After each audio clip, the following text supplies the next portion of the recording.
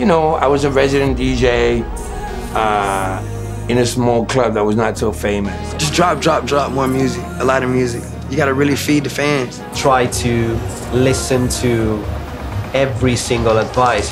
Just go outside and do your shit.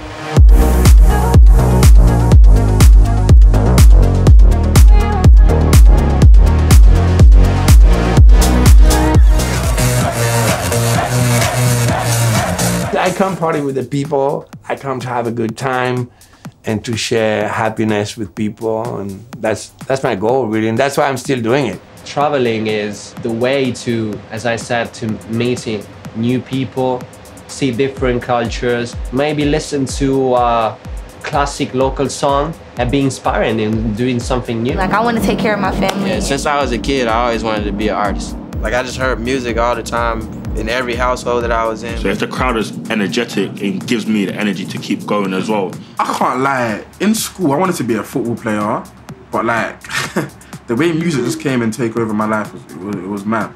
Like, I definitely went through a lot of things, and it just allowed me to get emotional in the studio.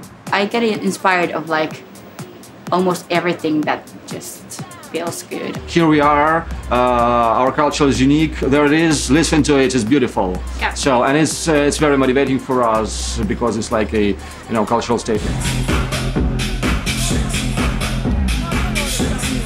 A lot of my ability to do this for a living is a result of kind of influence from overseas. Ed Sheeran's cold. I want to work with him one day. Funkadelic stuff, Willie Hutch, Lamont Dozier.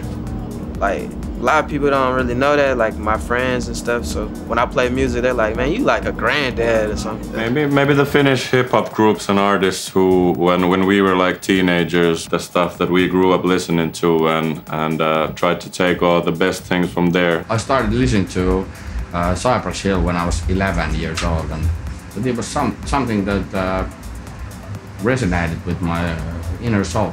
General Bottom, all those bands, they are huge deal, and they made a really great job for Finnish music exports back in 2000. So all those bands, yeah.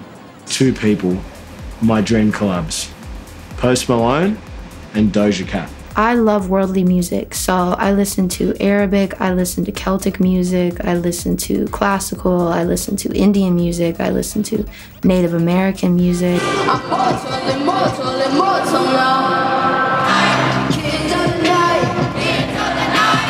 Sometimes we can describe love, sometimes we can describe hate, or just funny things, or bad things. This is music.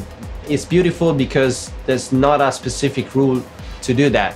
Just drop more music, a lot of music. You gotta really feed the fans. So I don't really have a formula, it's a feeling.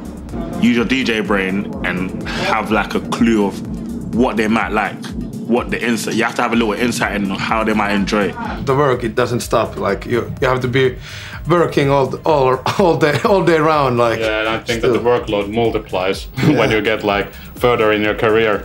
I sort of just vibe off the beat, like whatever the beat sort of tells me what to do, I just do it, you know? Like, say if it's a vibey beat, then I come on a vibey flow. If it's a mellow beat, I'll just do a mellow flow. Every day I will do like 3 pages of longhand writing, and if there's anything good in there, like in terms of lyrics, I'll transfer it to a secret Tumblr. There are a lot of people who just wait on something to happen. Like it's a fucking lottery ticket, the life, you know? Just go outside and do your shit. I think the laziness is the only reason that I even am at this music scene. I'll be making songs for maybe 3 weeks every day, and I'll write loads of songs, and then there'll be a month maybe that I can't write, and that's okay.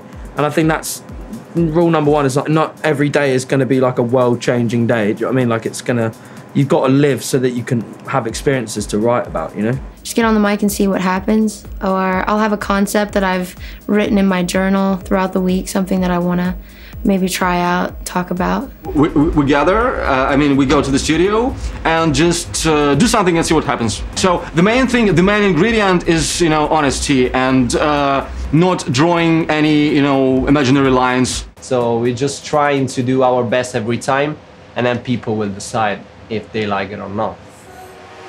If I see anybody in one of these, I want to see 100 stamps on that bitch, you feel me? That's so funny. Do you know my whole career started with a cap? Finland invented this phone. You guys have some interesting traditions, I'll tell you that.